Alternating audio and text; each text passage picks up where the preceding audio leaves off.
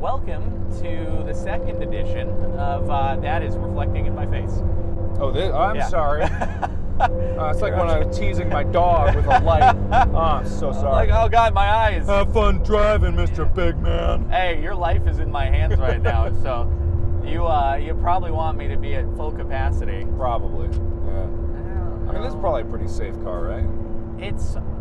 I don't want to test that, really. It stays on the ground pretty well. That's nice. So, yeah, definitely. I think as far as cornering goes, there's not a good chance of rollover or anything of the sort. That's nice. So we'll probably end up stuck behind a couple of bikers for a while, though. And in my experience on this road, the bikers are never too inclined, even at a passing place, to really let you pass. Right. So, this may be our view for at least the next few miles. Oh, they look pretty cool, though. Yeah, they look okay. They're not a bad thing to spectate, I suppose. But it's interesting. I always would expect bikers to just be flying through here. Yeah. But they never seem to be. It seems to always be more of like a casual cruise. And then you actually have the bicyclists, and I don't know, like, mad respect to them for being able to do this, because, good Lord, I don't know how. It's quite a hill to go up. And it doesn't end. Oh, this is like ever. a 10-mile hill? Well, I mean, the whole highway goes for 70 miles. So you can go from here all the way to the 15. This is Angeles Crest Highway for anyone watching. And it peaks, I don't know, like 7,000 feet or something like that. And right now I think we're at a couple thousand. I might be off on my numbers, but suffice to say, big climb. I don't know if it hits the peak like halfway through it and then goes down for another 30 miles. Yeah. I don't know where the stopping point is for most of those guys doing the biking, because there's no way they're going all 70. Oh, yeah. I tried biking for a bit. I bought a bike. I cruised around because I wanted to try to beat traffic for a bit.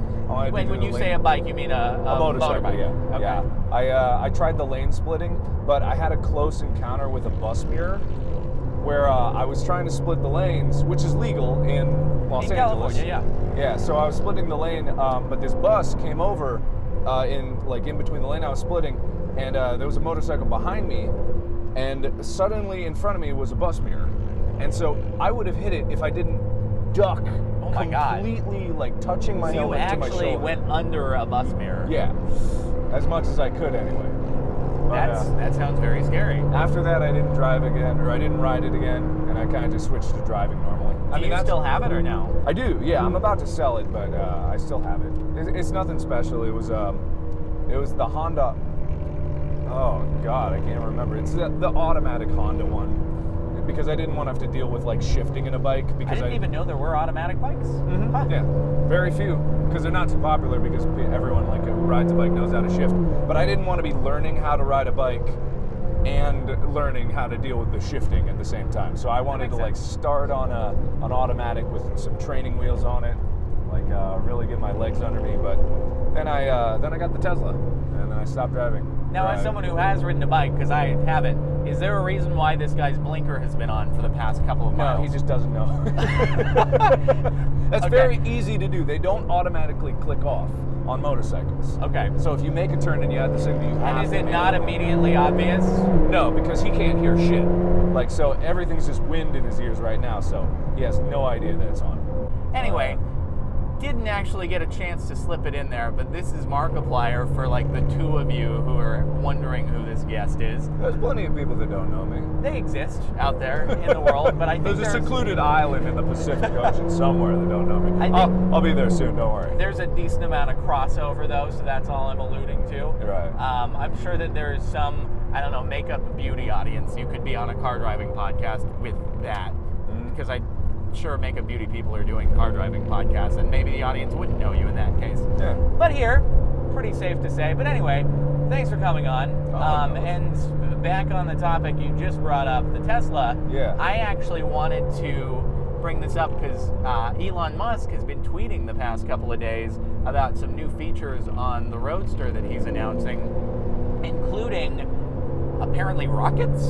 I don't know how true that is. He said they was going to have a SpaceX upgrade. Can you imagine the logistical hurdles to have a rocket on a production car? He clarified it a little bit more this morning. It's not like fuel-based rockets.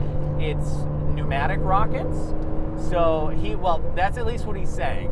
So it was like 10 pneumatic air canister rockets that would be around the vehicle. And he said, like, as he clarified it more, it seems like it's something he's serious about and it's not just a joke. In fairness, all of the like specs on the Roadster sound like a joke. Yeah. Just because of like 600-mile range, 1.8 seconds to 60, it all sounds like a joke. I don't know what's serious anymore at this point. But in any case, it seemed like he's being serious. I could now that you mentioned the air canister thing, I could see that working for just this tiny poof of air, I guess. But I don't know how that would give you meaningful thrust.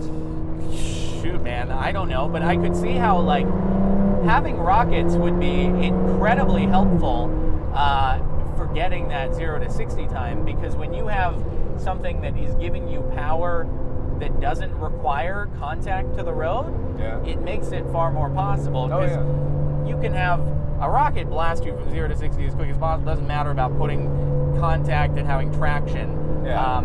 Torque doesn't mean anything. Rockets. So it'd be cool. I'm just picturing The Martian.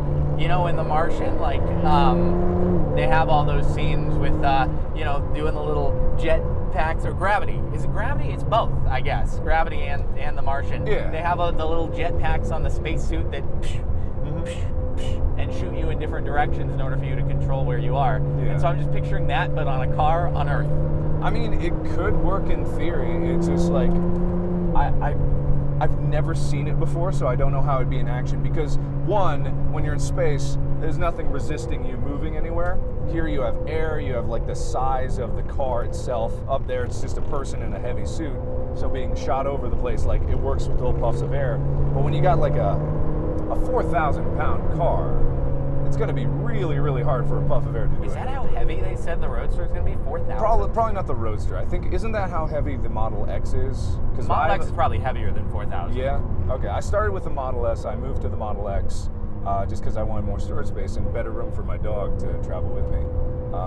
Yeah, I've been thinking about the Roadster. Because the 600-mile range, I would believe, just because it's two 200-kilowatt batteries. I have 100 kilowatts in mine, and it goes like 250, 300 if I was being really... It's 200 or two 100s? Two 100s, because... 200 kilowatts total. Yeah, each battery is probably going to supply power to separate motors, so they're not drawing the same voltage.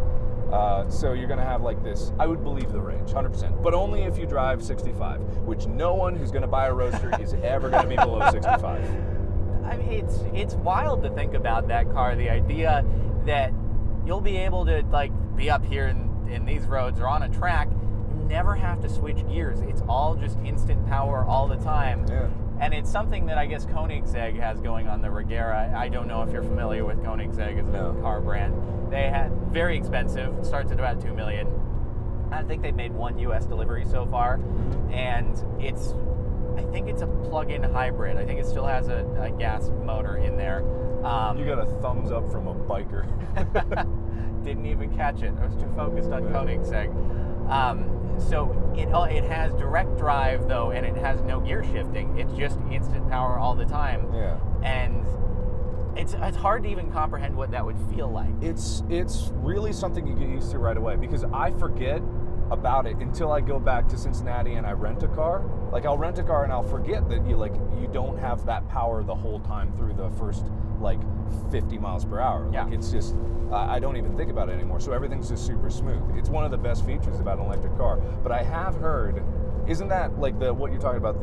It's a conical gear that automatically goes up based on inertia, based on how fast your car's going. I don't even know how the science behind not having a gearbox works. I really don't. Yeah. I haven't looked into it enough to be able to speak to it, and I'm sure I'll just say something totally wrong, so I just won't comment. It's the internet. You can say whatever you want, and if you say it with confidence, it sounds right. It's true. Yeah. It's true. It's not what you say, it's how you say it. Mm-hmm. But I don't know, it has to do with the electric motors and all that stuff. It's just, I can't wait to try it, because I still haven't even driven a Tesla. You haven't? No. Never? So if you ever want to let me get behind the wheel, I never expect it, because I never hand off the keys to my car. I wouldn't want to get behind the wheel of this thing. I would feel horrible if I even got like a pebble hit it. Like, and number one, I wouldn't be able to do it to its full advantage like you're doing it right now.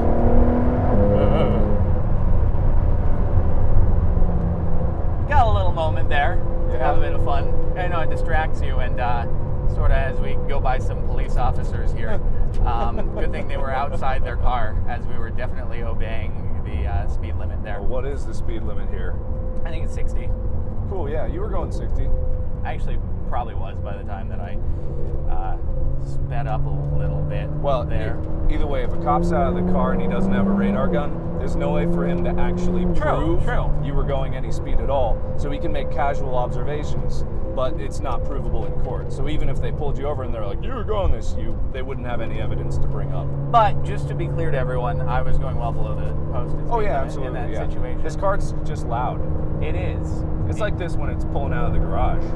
And actually, it sounds best when it's in a garage because then you have the echoes. It's funny, I get comments sometimes from people when I've had the car on in the garage for a minute and everyone's like, you're going to suffocate, you're going to die of carbon. Like, you guys realize it takes, in a pretty sealed up area, like a solid 10 or 12 hours before that becomes problematic. Yeah. Just so you guys are aware. And even if you do the thing where you put a hose from the tailpipe into the car, it still takes like... It takes a long time. 30 minutes to an hour to actually suffocate. So don't worry, guys. It'll be okay. If you see me have the car on in the garage for a few seconds, we're generally gonna be all right. Anyway, though, so back on the Tesla thing, how long have you had your Model X? I mean, you told me, but just for the sake of the camera, what model do you have and how do you like it? I started with the Model S. I didn't get the performance model. I just wanted the longest range at the time because I just wanted to be able to not have to charge very much. I didn't know how the charging was going to work. I didn't know if I was going to need it more often than they said they would. So I started Model S 90D. Great car. Delivery took forever, but great car. Not as long as you had to wait for this. So nothing competes with this. I tried to put everything in perspective and be like, maybe I didn't have to wait that long in conjunction. But I love the car. It was a completely different driving experience than I've ever had because I've never been a sport car guy. And I kind of lied to myself and I was like, I'm not buying a sport car, I'm buying the future. Like some bullshit like that I told myself. Or sorry, do you not want me to curse here? Oh, you're fine. Okay, do whatever you want. I never censor other people. All right, cool. And so it was just this really, really fun experience that I've never had before. Did you test drive or did you just get it? Okay. I did. I was in Cincinnati when I test drive because there's actually a Tesla place right by my mom's house. And I was talking with my girlfriend at the time. And I was just like, I've always been curious. Let's just pop in for a test drive. And after the test drive, it was fast, it was fun, it was great. It wasn't until they turned on the autopilot that I was sold. Okay. Like when he turned it on. So it's a test drive where you don't even drive for part of it. No, yeah, exactly. Like he just told me to push this lever twice and it was just like boom boom and like it just started going on its own and I was like, holy shit. This is terrifying. Because when you see that wheel move and you're not touching it, you're like, I'm gonna die. My Mercedes has it. It was a little trick getting used to it. Yeah. But it's been really fun. There's downsides to it too. Like I know there's people that are like super Tesla fanboys and fangirls. It's just there's upsides and downsides because the charging, it is time consuming. Like if you're going on a road trip, when I switched up to the Model X, I switched up because they kind of misled me because they said that the first model had all of the hardware necessary to be fully self-driving capable. I asked that specifically, and they said that it did. So it was the rep at the store that just didn't know their stuff? It was the rep, probably. I'm not going to blame anyone specifically. I've never followed up on it. I've mentioned it a few times, but I'm never actually going to pursue anything. But when I traded up from the Model X, it had all the self-driving hardware. I got the performance model because it holds its value the most and it's faster. I got the 100 watt-hour battery, or kilowatt-hour battery, and I was just like, I was all about, okay, if I'm gonna go in, I'm gonna go in whole hard. So I got the car, and I drove it I picked it up and immediately drove to Cincinnati from Los Angeles. 2,000 miles, the ultimate test drive. Was that as a test, or you had something that you needed to do a road trip We were going to Christmas. Like, it was Christmas with the family. So Amy, me, and my dog Chica, we were in the car together. That was another reason why I got the Model X, because more space for Chica to actually sit down and lay down. We could put a bed in the back, and she was real comfortable back there. It was so cute. But, so we drove it all the way over, and it was really nice. I used autopilot maybe like 75% of the time. Oh, that's great. Which really takes the edge off of a long haul trip. Like, but I'm still super paranoid about it. I always keep a hand on the wheel. Mm-hmm. But the charging, it added another full day to that trip. No kidding. Like, you can get 2,000 miles in like 2 days if you really, really, really push it and you like no sleep. We were taking our time, driving like 14, 16 hours a day, just going straight on. But the charging, every 250 miles or so, we would have to, probably like 200, because we were going the speed limit the whole way through.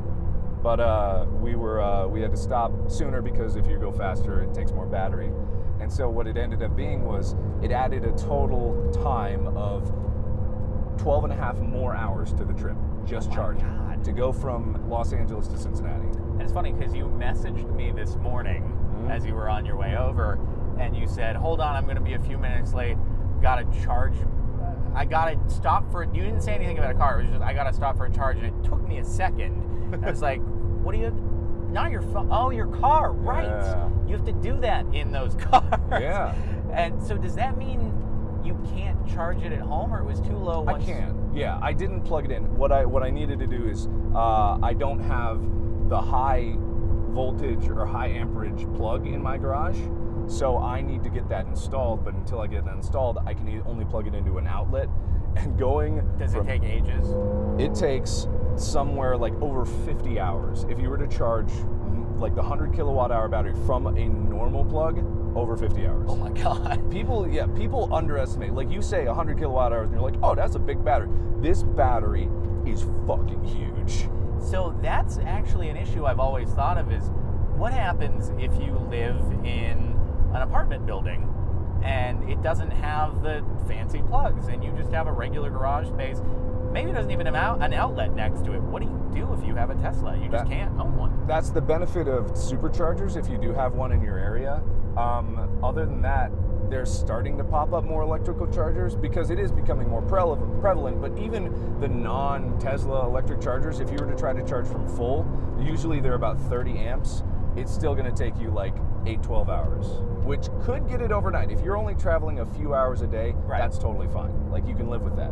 If you only need to do a commute to work that's maybe like 50 hours or 50 miles total, then that's going to be fine for you. If you have to, but the supercharging, even by itself, like, it does take time. It's more than a gasoline stop by a huge margin. If I'm on the road, our average stop time, like traveling like 200 miles at a time, was 45 minutes. 45 minutes? Yeah. I didn't realize, I thought it was like 15, 20. That's what they want you to think. But so it's not quite as advertised. It's 15 minutes to get like 30% charge. Like, that's enough. They advertise it in miles. You just need to top off, and that's how long it takes. Yeah, they say 100 miles in like 15, 20 minutes. And that's kind of true, but only at the beginning of the charge cycle. So it starts out going fast, and then, like any lithium-ion device, it has to slow down because it doesn't want to blow up the battery. So it has to. I actually never looked into the reason why. I just knew that's kind of the case. But so if it charges too fast, it'll injure the battery. The battery can overheat. The battery can degrade. If it goes too fast, like, the reason lithium-ion batteries degrade is because when it moves the material between the actual lithium in between the cathode and the anode, when it reforms back into its charged state, it doesn't form in an even flat pattern. It forms these little dendrites that are like little sticky outy bits that cause it to inefficiently send the lithium back over. I like how this is turning into like a really sciencey talk kind of thing. I mean, when you think about like when cars, like, you talk about the science of cars all the time, like, this is just a different version of science. Yeah. Like, it's a completely different branch, but you still have to like understand it just as much. And I mean, not to drive. Did you learn most of this because of buying the Tesla and you looked into all of it? Like, I'm like an information sponge. Like, I look up. I'm gonna sound like a fucking nerd, but I like to go to Wikipedia and hitting the random thing. Really? Because I like just looking at random pages, and occasionally you'll find something fun, but occasionally you'll find something interesting. And batteries, in like a general sense, just really fascinate me because, like, the future of technology is based on how much energy we can put in a battery. Like, that's really what it is. Like, because we have the ability to make these like exoskeletons that make soldiers into super soldiers, but how are you going to power it? Like, those are the questions that need to be answered before you're able to do the amazing leaps that you need. So when the next thing after lithium-ion batteries comes around, you're going to see another leap in technology. Tesla itself couldn't exist with the previous version of rechargeable batteries. I believe they were cadmium nickel. Sounds right. Something like that batteries, where they would really degrade faster over time.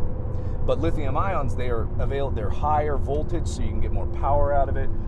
They're able to be stacked more safely. They're a little unstable, like due to heat. So we learned a lot of stuff about safety. But as lithium ion technology is reaching its peak, we're gonna need another leap before we're able to do anything. Do you know? Have you looked into? Have we settled on a candidate for what follows up lithium-ion, or that's still being researched? Not really. Like, they've gone backwards in a few senses because they've made some advances on the previous technology to make it less degrade because it's cheaper. Like, lithium is expensive, but the cadmium nickel, whatever it was, that's cheap. Like, you can make that way, way, way cheaper than another thing. There's more technology going into magnesium-ion batteries. Magnesium is way more prevalent in the Earth's crust than lithium, right? And they're only just starting to use it for like the alloys of laptops and stuff like that. So it could well be that the best thing you can do in batteries is something that requires a resource that's so scarce it can simply never be affordable to do. It could be, and that would be scary. Like, that would really be scary, because then we would know a hard limit of how much like portable energy we could have. Well, it just means that we have to find another option, basically. Yeah. Like, there's always going to have to be a balance between like affordability and usability. Absolutely. So, yeah. And fortunately, with technology, it seems like we're able to make things get cheaper over time for the most part, but there's always going to be some limitation there as we use up more of the Earth's resources. Nothing is ever going to be infinite. Yeah, absolutely. I mean, it's like infinite growth in a contained system is unsustainable. Like, that's the phrase that everyone likes to parrot, or something along those lines. You literally can't have infinite growth. There's a limit to everything. There's a limit to resources. There's limits to pretty much everything that we have on this Earth. But thankfully, we're not that close to reaching those limits yet.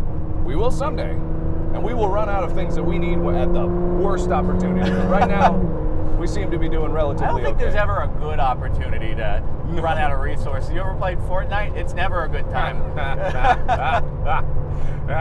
Yeah.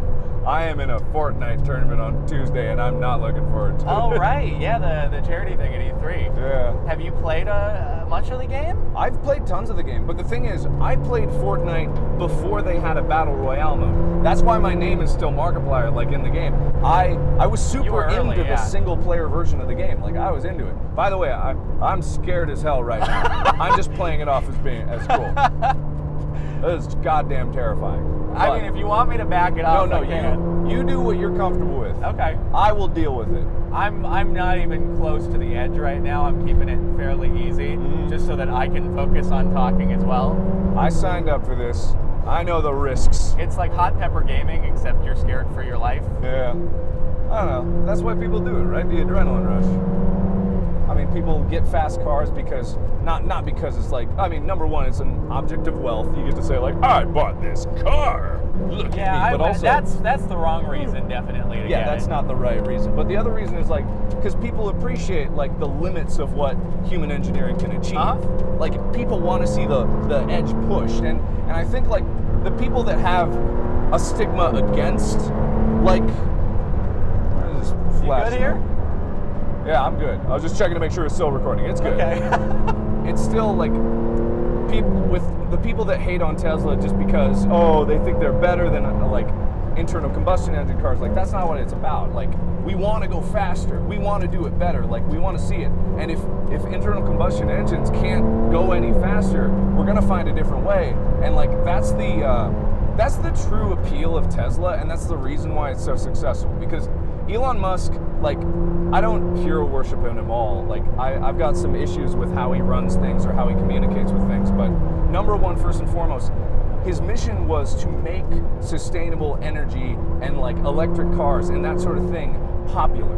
Yeah, because only by making it popular do you allow humanity to kind of adapt to this stuff. It makes change happen fastest, because when something's popular, people are naturally like inclined to do that. Like, especially like the Tesla Model 3, it's an affordable version of the Tesla, but it's still a Tesla. So people are like, oh, you have a Tesla, can I see that? And it makes it cool. Therefore, we kind of speed towards the transition towards sustainable energy, like renewable resources, kind of things like that, which is his real goal. And that's the goal that I really appreciate out of what he's doing. Like the advancement of humanity and like the commitment to the future of humanity. Now, again, he's not a saint and he's not like the perfect person to do this, but he's doing it the best that I've seen. I'm about to poop my pants. Why would you poop your pants if we're staying well within the posted speed limits? It's just these mountains. I have a fear of heights. It's just I can see how high they are. Yeah, there are some peaks and valleys and stuff like that. I'm intimidated by anything taller than me, so these mountains just make me nervous. I gotcha, for sure. So you're thinking about the idea of the Tesla Roadster at some point? Yeah, am I right? Thinking about it. I just don't see the practicality of it. Oh, it's not practical at all, but that's the beauty of having a car like that. That's right. And do you have, I assume, at least 2 garage spaces? I do. Amy's pottery stuff is taking up one of the spaces. So garages are for cars, all right? No, it's perfect for pottery because she has a kiln and it can't be operated inside because it gets hot. It might like burn down a wall or like peel the paint or something like that. It's like she needs a space and I wasn't using it, so like I'm fine with it. Like her using until you get a Roadster and then you kick it out. See, I don't know if I would like a Roadster. Yeah, it'd be fast, but my Model X is really fast. Like it goes, but it doesn't corner. It's straight line fast. True. An SUV is just never going to be something that can corner really well. I mean, I've never tried it. They say it can because it's got such a low. Yeah, I mean the batteries do weigh it down quite a bit for sure, but you're never going to reach this kind of cornering in an SUV. Right. Whereas the Roadster, I'm sure that the Roadster, given its specs and all that around the track, will probably be quicker than this car. Probably. It's going to be a different kind of feeling. I think it'll be a less thrilling kind of quick, but it'll be from an engineering standpoint, oh my God, this is just ridiculous kind of quick. Yeah. And again, I have no idea. Like the fastest I've taken my car is 65 miles an hour in a 65 zone and 75 in a 75. Right. Right, of course. But the real fastest I've ever taken it, I've gotten it up to like 120, and that was scary. On a track, of course.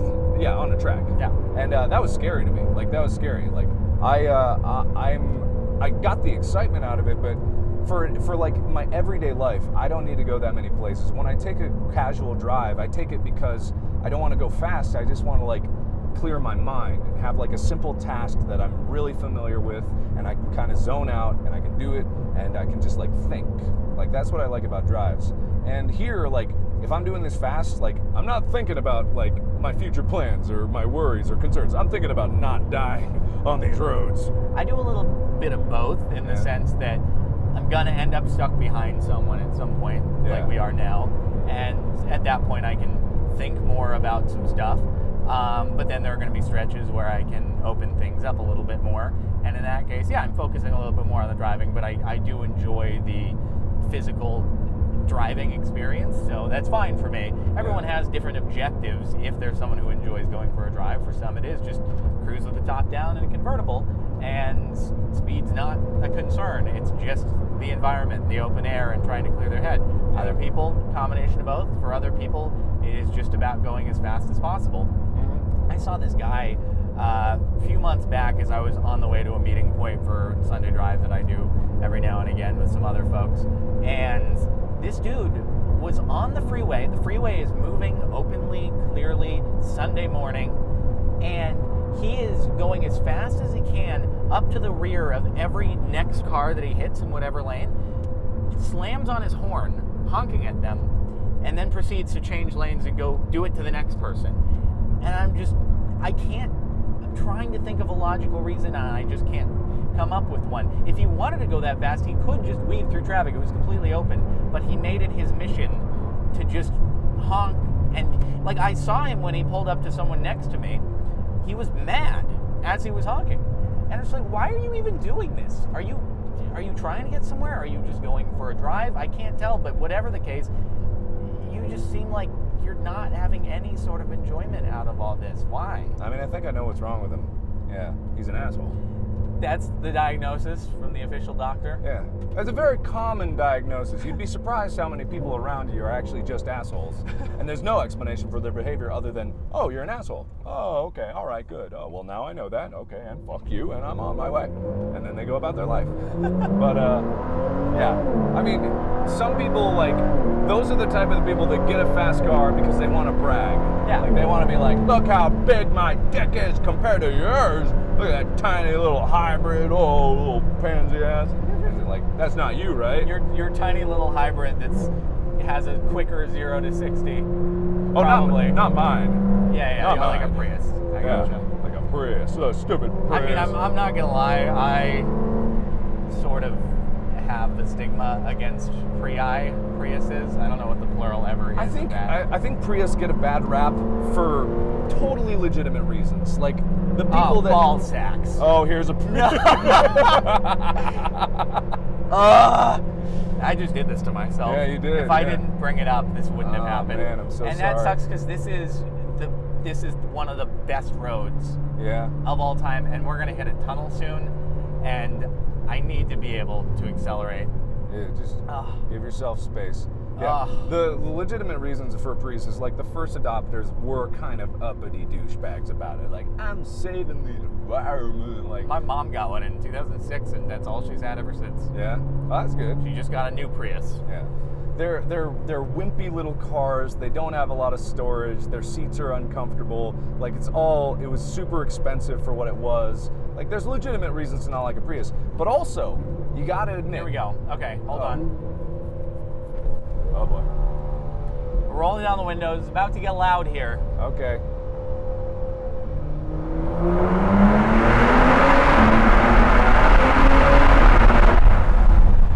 Man.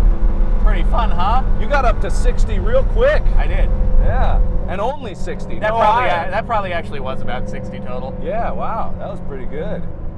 That tunnel's a fun one. And now we're back at the Prius. Yeah. Woo! But you have to admit, the Prius was one of the first, like, it was the first hybrid, wasn't it? It wasn't the first, like, executed hybrid. No, I think the Honda Insight was the first predated popular hybrid. Yes. Yeah, it popularized the idea that you can have not only better gas mileage, but this concept that you can, like, use batteries in a way that no one's ever really thought about it in the popular eye. So you could say, like, it didn't really lead to, like, this revolution where electric cars are starting to be pumped out from everywhere, but it kind of got that mindset going where the first Prius didn't even have lithium-ion batteries because they were the cadmium nickel, and that's where everyone's counter argument was, well, they're not really saving the environment because it takes a lot of energy and resources to get the battery material. Yeah, exactly. And that's like a common argument, and it's perfectly valid, like it's totally legitimate, but also if we had better ways, like, because you can capture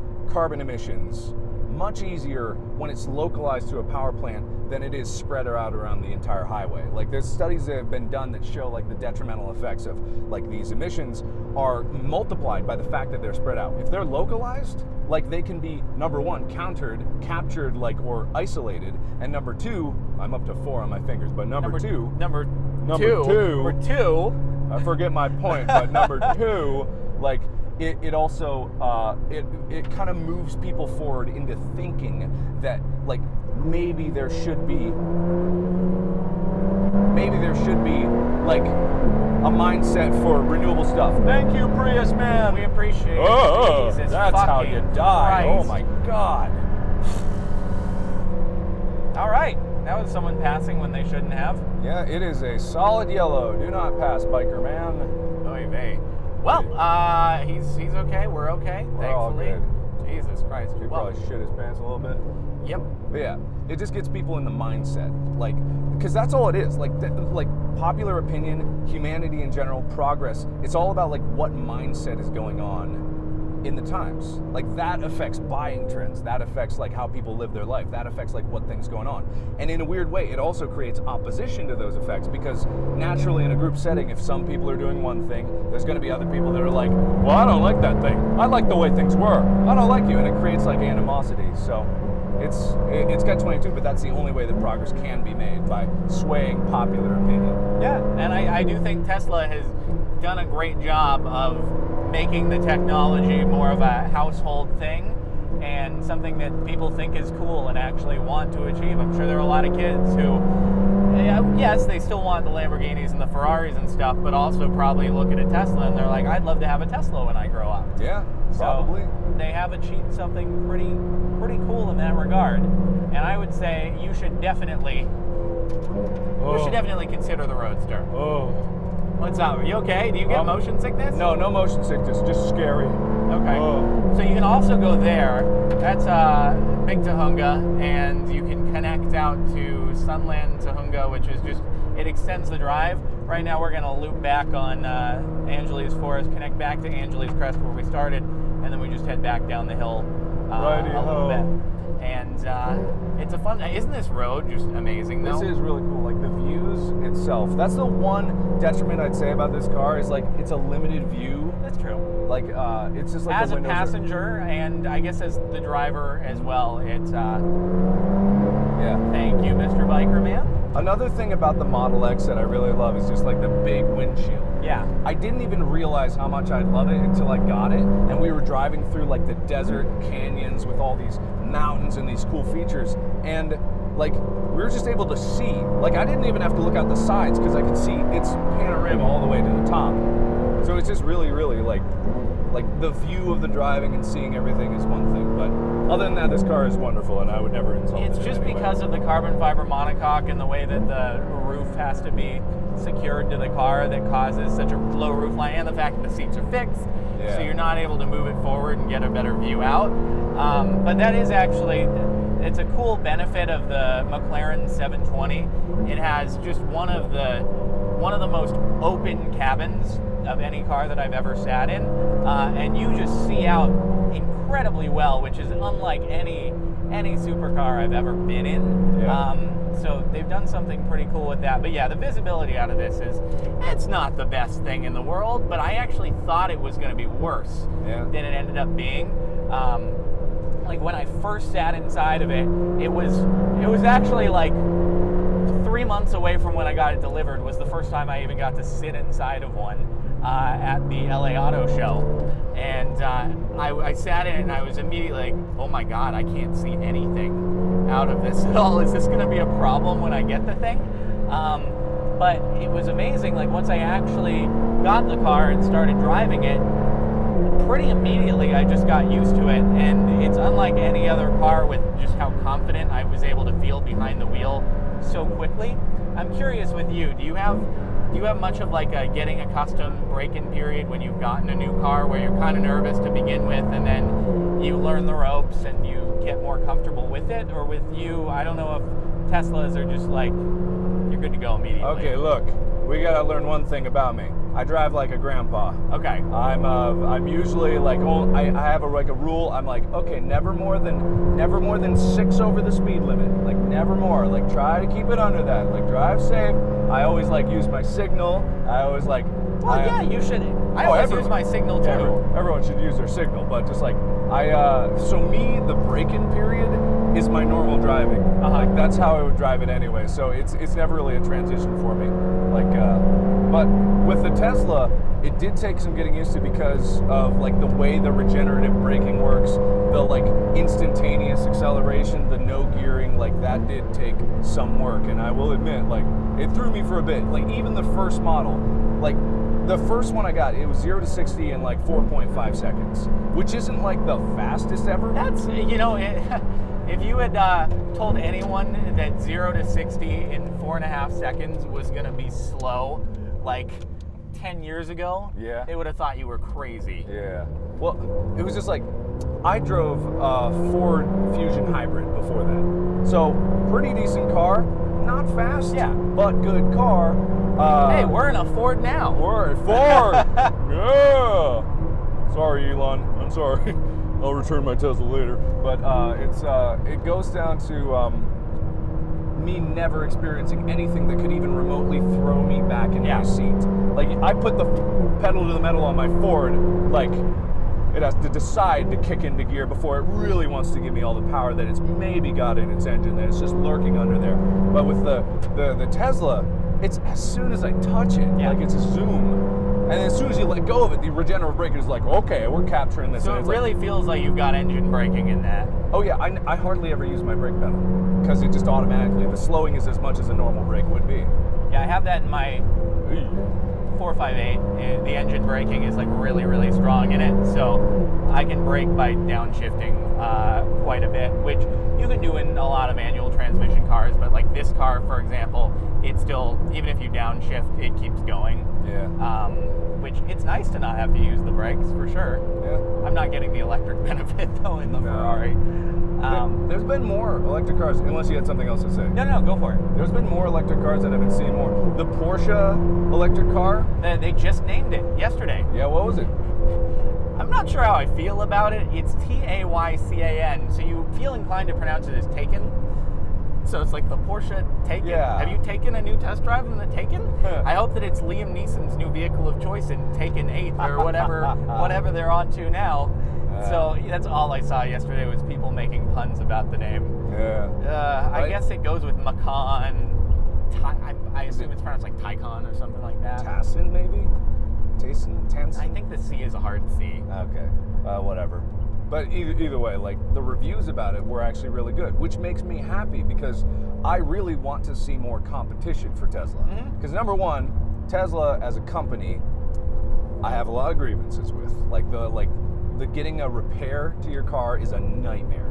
Like, just a Is that just because you can't go to a third-party body shop? No, you have to go to authorized body shops that know how to do it. It's going to cost you an arm and a leg. Like, it's just the prices are through the roof because of the aluminum body. Like, it's just hard to work with. And most of the time, if I had a dent in my Model S, getting that traded into the Model X, they would not take it if it had a dent in it. I had to get it repaired beforehand. Oh, wow. I had to pay out of pocket, like, for various reasons. And then I had to, wait. Number one, the repair took a month and a half, maybe a month, maybe it was closer to a month, but it was a month for a repair, and just a dent, just one dent, month. And then, like, while I was waiting for that, they had the Model X processing. I got my car back. It still took longer, and then Tesla, after they said that, like, okay, like, you had to get it repaired. All right, now we're reducing, like, how much we were going to offer you for your trade-in because it's had an accident. Go pay out of pocket to get it fixed, and now we're going to just pay you less. Yeah, so it ended up like doubling down how much it was. It makes sense. Nobody wants to go and buy a car that has been in an accident. I totally get that. Yeah, and that I had no problem with that. I really didn't. But they gave me a number before, and then they gave me a number after I had it repaired, and it was just like, I was a little upset with that. That makes sense. Yeah, well, on the other hand, if this thing ever got into an accident, I don't even know what happens, because it's probably not fun. I'm sure that it would have to be, like, sent back to Multimatic in Canada. That's the factory where it's produced, but then they're so occupied with taking care of the assembly line that I don't know, would they get to this? I don't know that any body shops could handle this car in particular, because it's not mass-produced, really. Yeah. So it'll be interesting to see when no one's wrecked theirs yet, which is actually really surprising. Yeah. Now that they've been delivered World first! Yeah, we could be right here on camera and get a lot of views. Yeah. Totaled my new Ford GT. Are the views worth it? Don't think so. Brought to you by Mountain Dew. Get extreme. Maybe if we got like 20 billion views on it, then it would be worth it. Yeah. But that's kind of unlikely. Addendum onto the Tesla thing. This is like also, I think my expectations were off. I will admit, I think my expectations were off because I looked at the Tesla as like a normal production car, but it's not. It's still, even if I use it as a normal car, it's still a luxury car. Yeah. Like, whatever way you want to slice, it's a luxury car, so I have to, like, that's why I was never just like, ooh, Tesla's a bad, horrible Elon, fuck you. But it's just like, I expected a level of customer service that I just wasn't getting, and it's because I had this expectation that it was going to be like a normal car. Like, I was paying a lot. Well, that's interesting, because I would, in my experience with more luxury vehicles, you should get better support. I've never bought a luxury vehicle before. Like, I don't buy luxury. But you're saying that because the Tesla is a luxury vehicle, you get worse support. I was thinking it was going to take like longer and maybe like people wouldn't really know what's going. That was my rationality afterwards. I don't know if that's the right rationalization, but I'm the kind of guy that likes to give people the benefit of the doubt because I still do believe in what the company's trying to do. Like I get that, and I do believe in it, and I want them to succeed, but I also want them to be better. Like I always expect better out of people when I know they can do better. So like as a company and as a whole, and I know they're just a company that's trying to make money, but I know they can do better, and I want them to do better. It just sounds like, in summary, you love the product, but when things go wrong, it's just not handled super great. Exactly, that was my conclusion in the video. Like, because I was so frustrated. I live streamed on Facebook, and it was just like, the original title was "You Should Never Buy a Tesla." Oh wow, you went really hard. Pissed off, but I didn't really go hard in the video itself. I was being very rational, and then like they got in contact with me. They gave me more. They said it was just a dent, so I guess it can't qualify as being in an accident. Like, because all I backed up into a pole, and then I didn't lie on my insurance. I was like, no, I didn't back up into a pole. Like, that was me. I did it because I have this fucking honesty streak. But then, so they took the deduction off. They hurried as much as they could. The other reason I was wrong, and this is where it got personal for me, is because I wanted the car, they promised the car sooner, beginning of December, which is when I wanted to take it over to Cincinnati, because I wanted my dog Chica to meet my childhood dog, Buddy, my stepmom's dog. Buddy died a week before I left. And so had the delay not been there. Had the delivery been like when they first told me it was, because I wasn't going to get it unless I could get it in time to get over there. Like, I was personally upset because they missed the date, and it caused me to miss an opportunity that I'll never be able to get back, where my current dog gets to meet my childhood dog. And so that's where I was like emotionally hurt by it, and it is unfair to criticize something for something where I'm kind of hurt. Right. That being said, obviously, you are allowed to be disappointed, but Tesla was not attempting to personally slight you and be like, you see this guy? You really don't want his dogs to meet. And that's why Elon just like rubbing his hands there like, and then he like has an alternate account where he follows you on Twitter and does everything he can. Yeah. God, something's happened up here. Something, yeah. Dude, like there were a lot of cops earlier that we were following a couple of sheriff bikes. They were search and rescue teams. That's what they said on the side of it. I don't know if someone like went off, maybe. But that's a lot of vehicles going up there. Yeah. This road in particular. Sorry, I'm going off on a different topic. Go for it. Yeah. But you have cell service up there, so it is always a wonder what does happen if you have an emergency and say you go off. And you go off in a spot that nobody can see that you went off. Yeah. Just kind of screwed. Yeah. No, you're right. Like, that would just be, you'd die. Pretty much. That's grim. Well, hopefully they find him. Yeah, if that even is what's happening. I mean, there's another. On the plus side, at least, it's not winter, because it gets very cold up here. If you follow this, you get to Mountain High eventually. Wow. Again. Jesus, dude. When you follow this, you get to Mountain High eventually, and that's the local ski area. I'm not sure if you've ever been there or not. Nope. It's not fantastic skiing, but you can drive a supercar and go snowboarding. That's nice.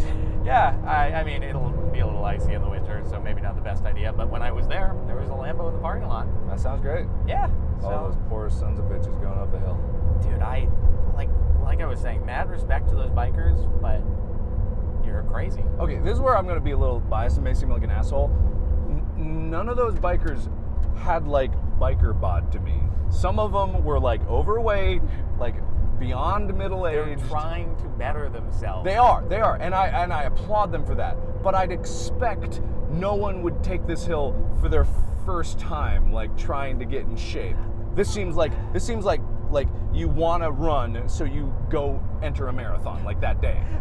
But this is where I'm an asshole, because I'm going to be judgy about it, and I'm not being judgy about it. I'm just saying, like, that was a casual observation that I made, and I'm judging a book by its appearance, and I'm going to sound like a dick, but some of them were overweight. Some of them, but there were plenty, I think, we passed that seemed to be in the shape you would expect a biker to be going up that thing. Absolutely, yes. I mean, but at the same time, they're not really holding anyone up. Yeah. No, I'm not saying it as a criticism to it. I'm really happy that they're going up that hill. Like, I'm all about, like, all or nothing. You take the hard road. Yeah. Like, you do whatever it takes. Like, that's what I'm about.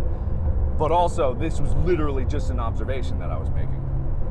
I don't think that I could do that hill myself. I'm gonna be completely honest with you. We're on camera twice now. Hey, double camera. Subscribe to Markiplier. Subscribe. Hey, Oh, sorry. Subscribe to Captain Sparkles. I don't think he can hear you. Oh, why not? He's gonna read my lips later. Subscribe to Markiplier. Is that how you got all your subscribers? Is yelling it out in public places? Dude, you got a network wherever you go. I throw business cards out the window wherever I drive. I get littering tickets all the time, but doesn't matter. I got the subs. That's where it counts.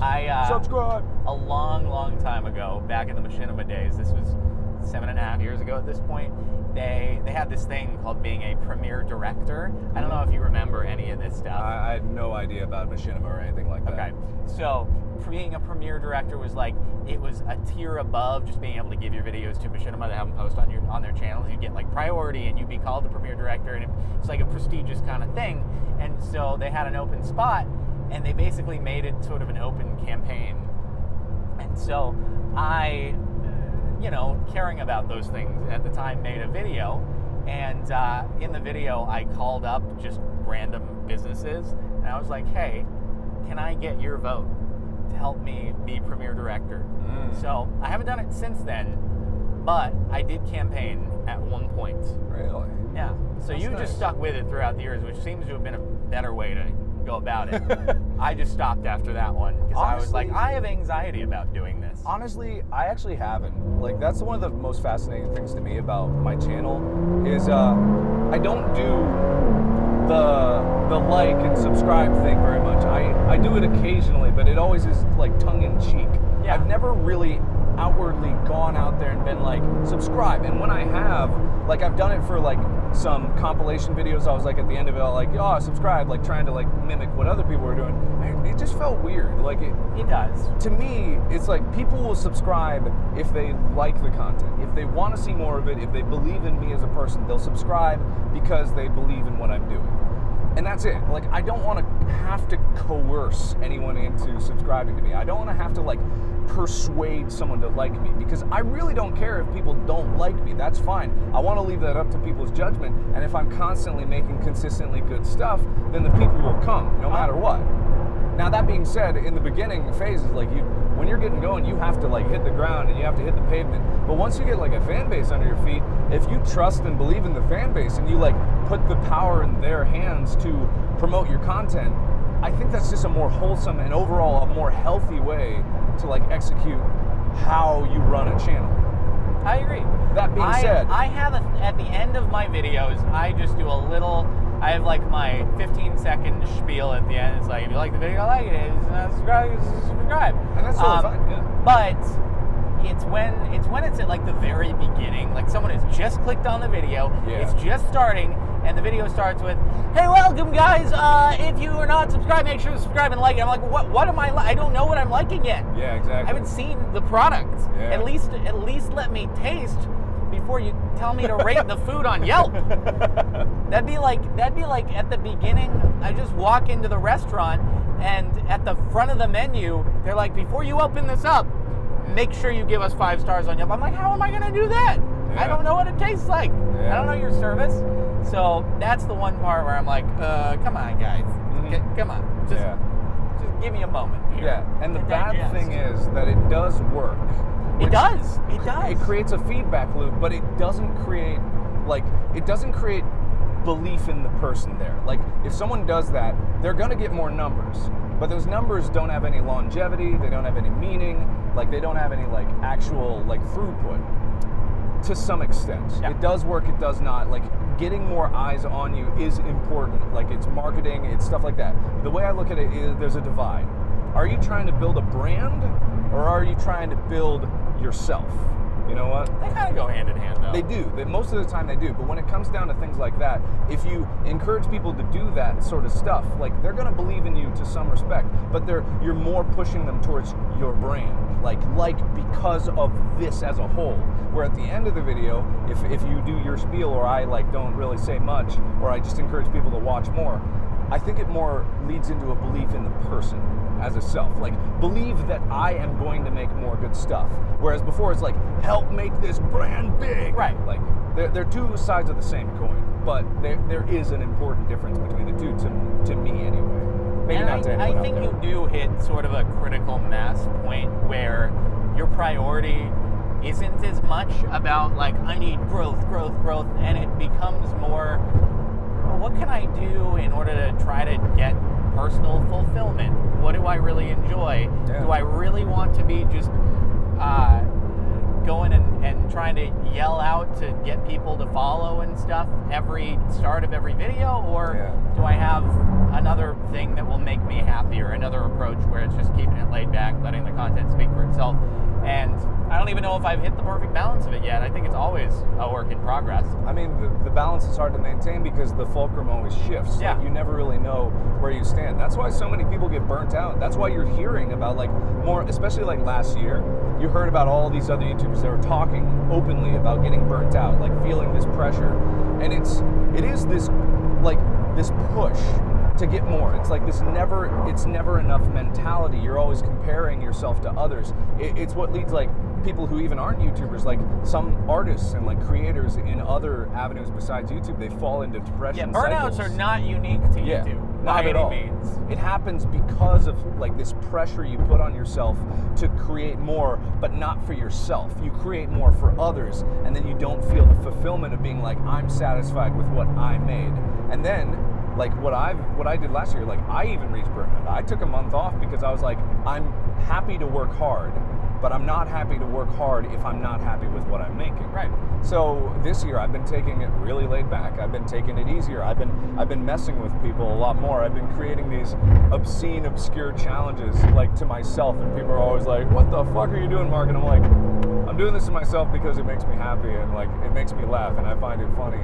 And for longevity, that's a good thing. And I have taken a pretty big step myself in just the past few weeks of scaling back the amount of content on the main channel, just because now I have got these 4 different channels, and so if I want to maintain my sanity, there's no way I can maintain the additional content on the new channels while also maintaining as much content that I was putting out on Captain Sparkles. And I think it also ends up, it's going to degrade the content on that channel if I try to maintain. There was a nice almost accident right there. It'll degrade the content, and I think it's just healthier for everyone to try to balance things out a little bit more. No, I haven't taken a break yet, ever, and I don't know if I could see myself doing that. The idea of it sounds nice, but I think I would stress myself even more by doing that. I thought I would. It turns out, like, when I was away for a whole month, like, people were totally fine with it because I explained exactly why. Like, people don't realize this. YouTubers especially don't realize it. But people out there, the people watching, they're actually pretty reasonable. Like, if you explain what you're thinking, why you're doing something, why you're making a decision, like, people, the majority of people will be like, okay, I get that. I may not like it, but I get it. And if I give people, like, if I say I'm going on a month break and I say I'm definitely doing this other project still, I'm still going on tour, I'm going to come back on a specific date, people were fine with that. And then when I came back, everyone was like, hey, he's back. And then this year, I went from 2 videos a day to 1 video a day. And I made a video being like, I feel like I'm putting out 2 crappy videos when I can make 1 video that I'm proud of. That was my feeling. And then I was like, and then I told people that, and some people weren't happy with it because they were afraid they were going to get less content. But overall, like, the length of my videos increased, like the quality of how I was approaching it. Like, I was making videos, and if I wasn't happy with the video at the end of it, I didn't just throw it up to throw it up. I'm sorry. I poked my finger in it. It didn't do nothing, I swear. Oh, I'm really scared that you could have damaged my precious Alcantara. Yeah. And then, but I've also made videos, like even now, I've got 3 videos that I've made over the past week that I wasn't terribly happy with, so I'm not going to post them. I might throw them up somewhere, or just like... Now the people watching this are going to be like, wait, you have content you haven't posted? We need it. I used to do that all the time. When I was like first starting out, I would make videos, I'd be like, hey, this game is garbage, and I'd throw away like 6 videos that I'd recorded. I used to keep a collection of them, but I've lost them at this point. But damn. The unseen Yeah, the videos. Markiplier archives. You could make a new channel and just post all the throwaway takes of things, and you bet people would watch it. I bet they would, yeah. I bet they would. But at the same time, it's kind of nice for me to make something and not have the pressure that being like, okay, this has to go up. Like, I'm not happy with it, but I have to fulfill my quota. Right. Like, doing that is the death of creativity. And every YouTuber has had to do that at some point, or felt, no one's forced to, but everyone's felt obligated to meet their video upload schedule. So it happens. It just does. I think you watching, you might not realize how much power you have over us, but it is everything. Yeah. And a lot of it, though, is self-imposed psychological power. Like, Definitely. we have this fear of, like, letting people down. We have this fear of, like, oh no, if I don't keep in people's eyes for this long, then they're going to forget about me. But I think that's, like, the benefit of the difference between we who, like, casually encourage viewers to keep watching versus those that shout. If they stop shouting, their channel will probably not last very long. It might last a couple years, but if they stop shouting, they won't last long. We who, I'm not trying to create like I'm better than everyone who does that and I'm the best, because I have my flaws too, and I'm a fucking asshole majority of the time anyway. But if people want to give, like, their audience the respect that they deserve, and they treat them with like honest compassion, and they try to be understanding, and they try to maintain a dialogue, and it's difficult to do with millions of people, but when you actually make an effort for it, I think it makes all the difference in the world. Yeah. I agree. And I'm constantly trying to figure out how to best do the balance and be like, all right, what are people going to be understanding of, and where is that tipping point of you don't care about us, and why are you letting this content fall to the wayside? So it can be tough, but yeah, in general, I think that if you get past that vocal minority of people who will loudly express their grievances, most people are generally understanding of things. It always helps to remember that the people who are talking, either positive or negative, are only about 5% of the entire fan base. Yep. The vast majority of viewers are silent, passive watchers, but they still have feelings, thoughts, care, have emotions, they follow trends, they just don't ever communicate that they do. So, like, when you keep that in mind, you always remember that if there's 5% of people talking that are mad and 95% that are happy, or even if it's 50-50, that's a huge number scaled up to the people that are passively just like, okay, or maybe like, nah, I'm not okay with it. And that's fine. And so that helps me just like keep it all in perspective and try not to take it too seriously. Yeah, and it's funny because I am that passive viewer in every situation. Me too. There is no channel, even though I consider myself a fan of various channels, there is no channel for which I'm like an active participant in comments or discussions or things like that. Yeah. And so even though I am that person, it's still very easy to forget and pay attention to the loud vocal minority and be like, is this representative? No, it's not representative of everyone. You have to sort of remind yourself of that. Yeah. Oh boy, LA traffic on a Sunday. You just gotta weave. Yeah. Not an easy thing to do in this car with really low visibility. Yeah. So, but it is great. I could just right now pop it into auto, which some loud vocal minority will be upset about. Oh. But when you hit traffic, it's so nice to just have that option to toggle back into auto. That is nice. Perfectly happy to do it. Sorry, guys. The one best part about Tesla Autopilot is LA traffic. You turn that on, so long as you pay attention for people cutting you off, it makes it so much more bearable. Yeah. Because I get pain in my foot just from I used to get pain on my Ford Fusion just doing this dance, the back and forth between the gas and the brake. Right. But with the Tesla, it's just like, oh, thank you. Even a car with adaptive cruise control is like a dream. Yeah, I try not to get too into it because I feel like the topic comes up in each video from my side, because I have the Mercedes that has the Mercedes equivalent of autopilot, and it's great. I think I've said this before, so I apologize. If there are two different routes, one is take these side streets, you'll get there 5 minutes faster. One is take the freeway, which has heavy traffic. Sometimes I'll opt for the freeway just because it is easy. I hate taking left turns. I hate left turns at a stop sign, especially in LA. I hated them in Cincinnati. Here, I cannot do it. If directions get me and it'd be turn left and it's 3 lanes both ways, I'm turning right. I'm making 4 rights. I'm not doing that left. You cannot make me do that. And that's the thing, with Waze, how it'll sometimes be hey, go across Wilshire Boulevard at rush hour at a stop sign. It's done that to me. What? Well, how do you expect me to? Okay, I'm turning right. What world? Yeah. And I've seen people actually do that Yep, maneuver. I saw one yesterday. I'm like, oh my Dude God. stopped traffic. He just poked his nose out into the first lane, causing the first car to stop, and then everyone's like, oh, it was a pedestrian crossing, so they stop with it. And then he got across, and it was crazy, but I would never do it myself, but good on you, I suppose. That is another thing, though, that scares me so much, is when people, like, the rule, number one, if you see someone stop in the middle of the road as an intersection is approaching, even if you don't see anything, you stop, because there is a very likely scenario someone's crossing the street or something is happening there. And sometimes people will be like, why would this person be stopping in the middle of nowhere at an intersection? Then they blast through, and then that's how someone gets hit. Yeah. So, public service announcement to everyone. If someone stops anywhere in the road, there's probably a reason for it, and you should slow down. The worst is that you lose a couple seconds of your time. But I saw someone, I was like feet away from someone being hit a few months back, crosswalk. I stopped, and the person next to me blasted through and was probably just a few inches from blowing the person away. Yeah.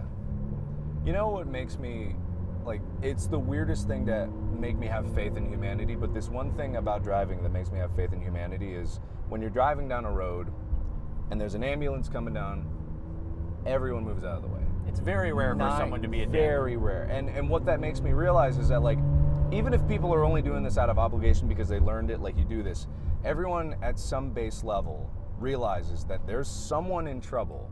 Someone needs help. It's more important that they get through and get help than us get on with our day. And everyone is okay with that. And that's kind of like this, except for that one asshole. There's always that one asshole. But, like, that's the kind of thing. Whenever I see, like, a full road just split off and let like an ambulance pass, I'm like, maybe we're going to be okay. Maybe we're going to be all right. Maybe sometimes we can have our priorities in the right place. It is nice to think about. And then you see the guy that's running up to people, honking, swerving around and honking, but there's always that one guy. Yeah, he probably doesn't pull over for an ambulance. I'm going to be honest. Doesn't. I don't like to judge people too much, but I would say that is a good indicator of other things in his life. That's the guy that when an ambulance goes by him, he speeds up and follows the ambulance to use it. But that's less bad than just straight up trying to speed up in front of the ambulance. He's just like, I got to get away from this guy. It's crazy. Or what would happen is that he would then catch up to the ambulance and start honking on it, at him to go faster. Maybe he's just encouraging them, like, you got to get that guy to the hospital. Go! That's absolutely it. We're going to look on the positive side of things here. Yeah, exactly. Have some faith in people. Well, you know, I think as we approach the camera almost running out of battery, and we're at this about one's almost dead too. Okay, I think we might wind things down, but you know, it's good to end things on positivity and restoring faith in humanity. So, thank you so much for coming on. It's been a pleasure. Oh, thanks for having me. I knew you were worried about talking about car stuff, and then we ended up getting really into it. Yeah, no, So. I do not know very much about, like, car brands, stuff like that, but I know and appreciate the science behind it. Like, I definitely understand the engineering of it, and that's like the technical aspects that I really appreciate about it, because at the end of the day, and you are far more knowledgeable about the electric and the battery side of things than I am. So, hey, you did well. teamwork makes the dream work. Never know how to best take my hand off the wheel in this car. All right, well, that'll be it. Until next time, have a good one. Be sure to subscribe to Captain Sparkles. Hit that like This button. is actually on. Right. It's on Jordan Maron. Subscribe to Jordan Maron. Also subscribe to Multiplier. Subscribe to Multiplier. Subscribe to Jordan Maron. Hit that like button in the face. Write a comment with your favorite moment and put a timestamp of your favorite moment in this entire drive. Thank you. But we needed to do that at the very beginning. You just put That's this where you in the mess it. beginning. Yeah, just cut it and put it at the very beginning. No one will be able to tell which way we're going in LA traffic. Definitely. Good. Okay, well, I'll consider it. You heard it here. All right, we'll see you next time.